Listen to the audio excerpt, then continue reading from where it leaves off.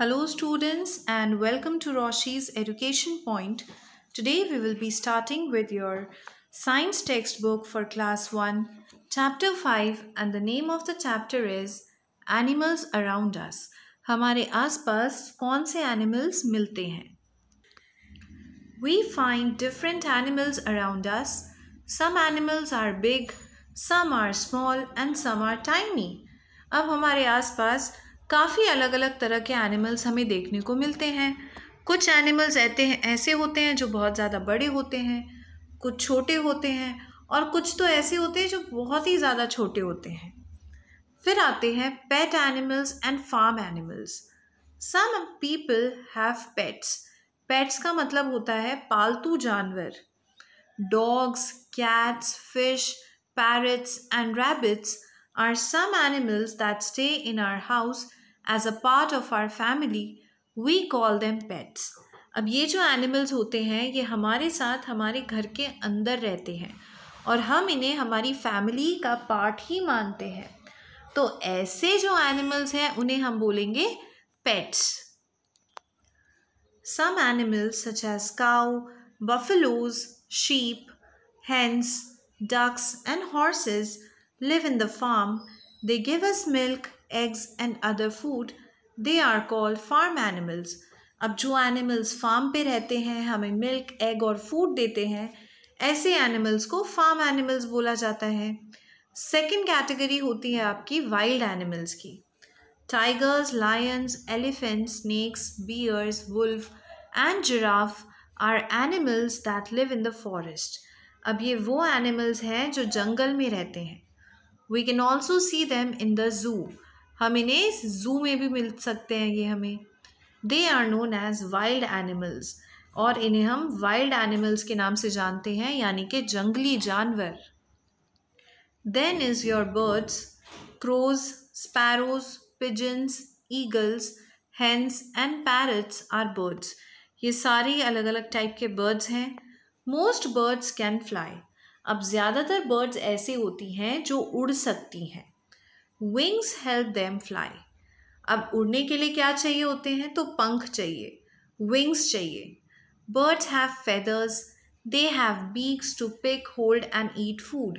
अब बर्ड्स के पास होते हैं फेदर्स, उनके पास एक बीक होती है यानी कि चोंच होती है जिसकी मदद से वो खाने को उठा सकते हैं, पकड़ सकते हैं और खा भी सकते हैं। Penguin, ostrich, kiwi, rhea and emu are some birds that cannot fly. कुछ birds ऐसी भी होती हैं जो बोलने के लिए तो birds हैं लेकिन वो उड़ नहीं सकती हैं। Such birds move by running and walking. ऐसी birds हमारी तरह walk कर सकती हैं और run कर सकती हैं। Ducks and swans are birds that can swim as well. अब ये भी ज़रूरी नहीं है कि जो पानी में रहते हैं या पानी में स्विमिंग करते हैं वो सारी फिशेज ही होती हैं। डक्स और स्वैम्स भी ऐसे बर्ड्स होती हैं जो कि पानी में स्विमिंग कर सकती हैं। Now we will talk about insects. Insects are tiny animals with 6 legs। अब ये ऐसे एनिमल्स हैं जिनके पास 6 legs होती हैं। Cockroaches, flies, ants, butterflies and honey bees are insects. ये सभी इंसेक्ट्स के नाम हैं। Insects move by creeping and crawling.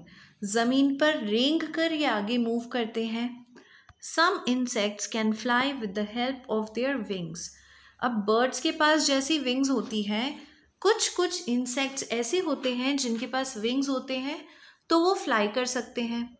फिर आती हैं आपकी fishes. Fish lives in water. अब ये तो सभी जानते हैं कि मछली पानी में रहती है।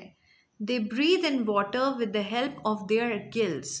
अब हम लोगों के पास तो लंग्स होते हैं ब्रीथ करने के लिए, लेकिन फिशेस के पास तो लंग्स नहीं होते हैं, उनके पास होते हैं गिल्स जिनकी मदद से वो ब्रीथ कर सकती हैं।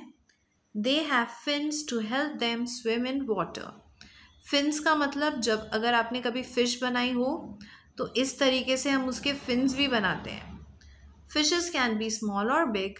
सम फिशेस आर वेरी कलरफुल। अब फिशेस साइज़ में छोटी हो सकती हैं, बड़ी हो सकती हैं और कुछ फिशेस तो काफ़ी ज़्यादा कलरफुल भी होती हैं। How do animals move? Animals किस तरीके से चलते हैं, मूव करते हैं। Different animals move in different ways. अब अलग अलग एनिमल्स के चलने का तरीका अलग अलग होता है। सम एनिमल्स फ्लाई, कुछ ऐसे एनिमल्स होते हैं यानी कि बर्ड्स या फिर इंसेक्ट्स जो उड़ सकते हैं। Some animals can walk and run, अब कुछ एनिमल्स जैसे कि हॉर्सेस हैं, डॉग्स हैं, वो वॉक भी कर सकती हैं और उड़ भी सकते हैं, रन भी कर सकते हैं। Some animals hop and jump to move. Hop का मतलब होता है कूदना, तो वो ऐसे उचक उचक कर भी चलते हैं, जैसे कि आपका है frog. Some animals swim in water, कुछ ऐसे एनिमल्स जैसे कि फिशेस एंड व्हेल्स जो पानी के अंदर स्विम करती हैं। And some animals creep and crawl on the ground to move. अब ये ऐसे एनिमल्स हैं जो ज़मीन में या तो क्रीप, ज़मीन के अंदर घुस जाते हैं, या फिर ऐसे रेंगते हैं और इस तरीके से ये आगे मूव कर लेते हैं। So yes, that was all about your chapter. Now let us solve the question and answer of this chapter. Choose the correct words from the box to fill in the blanks. Lions, tigers, bears are wild animals. Question number 2. Dogs and cats are some common pets people have. Dash have feathers. Birds have feathers. Question number D. Fishes swim in water with the help of fins. Question number E. Penguin and ostrich are birds that cannot fly. Then is your question number 2. Match the following. अब first में है एक snake. Snake सिर्फ और सिर्फ crawl कर सकता है, तो ये है आपका ए का answer.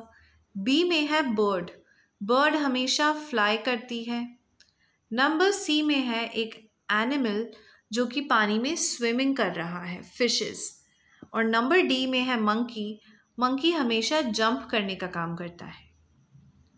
Question number 3 is write true or false. Lions and tigers are some common pets.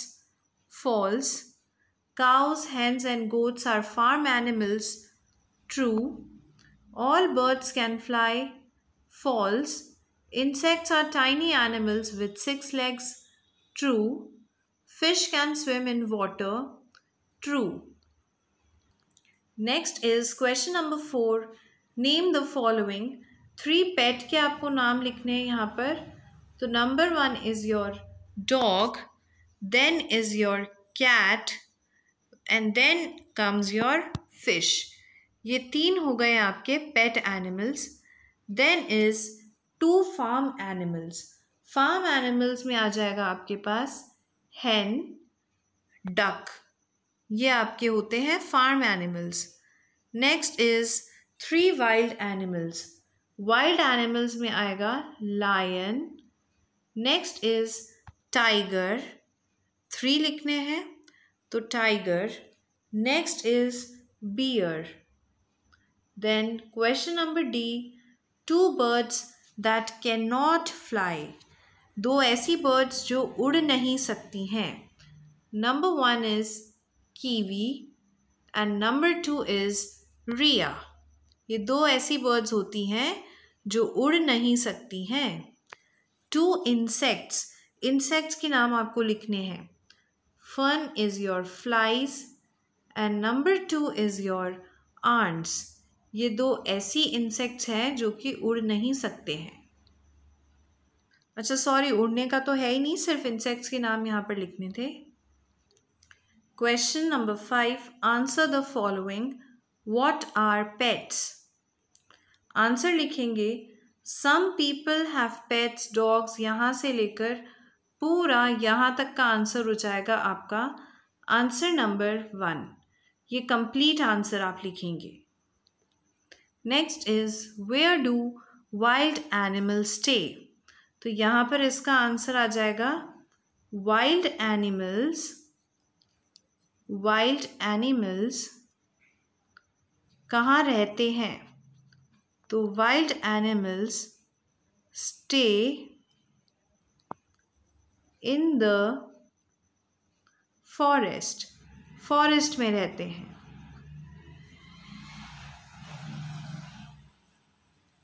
Next question.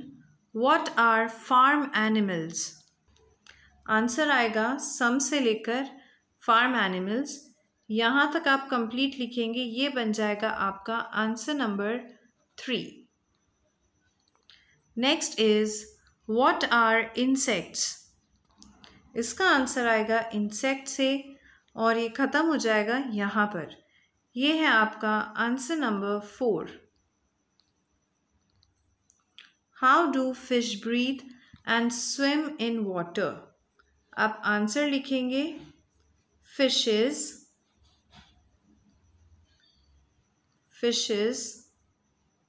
breathe with the help of gills and swim with the help of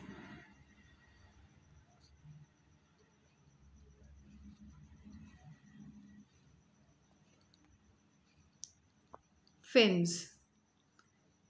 This is your answer number E. Moving to the 6th question, tick the correct option. A bird that cannot fly. Penguin. A common pet. Cat. Tiny animals with 6 legs. Insects. A water animal. Fish. An animal that does not live in the farm. Bear. With this, your chapter is completed. I hope you understood it. If you're having any doubt, you can write me in the comment section below. Thank you so much.